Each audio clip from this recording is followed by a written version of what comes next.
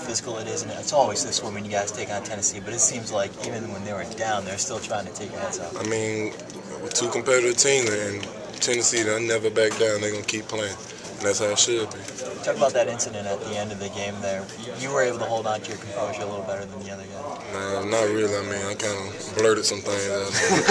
Yeah, we were still in the game afterwards. But, I mean, I don't really know what that was about. But, I mean, I thought it was a bad play. But, I mean, it's nice to have them go to the monitor and not be looking at you.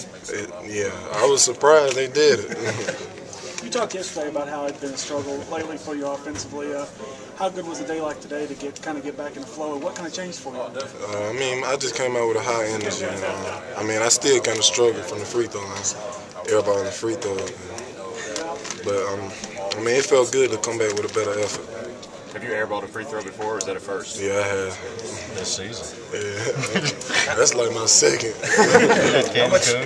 Yeah, was that the Stanford game, I guess? Yeah. How much hell do you get when you airball a free throw? How much hell do guys get? I mean, we all have our little bloopers in here. DeMarcus, have you been hit like that before, like going sit you? Have other teams tried to go at you like that?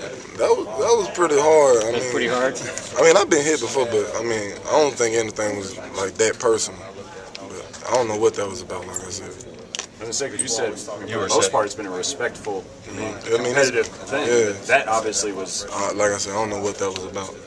How does it feel that tomorrow's finals? I mean, you're there. Might as well try and win it.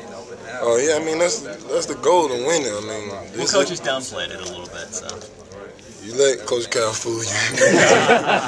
Coach Cal wants to win.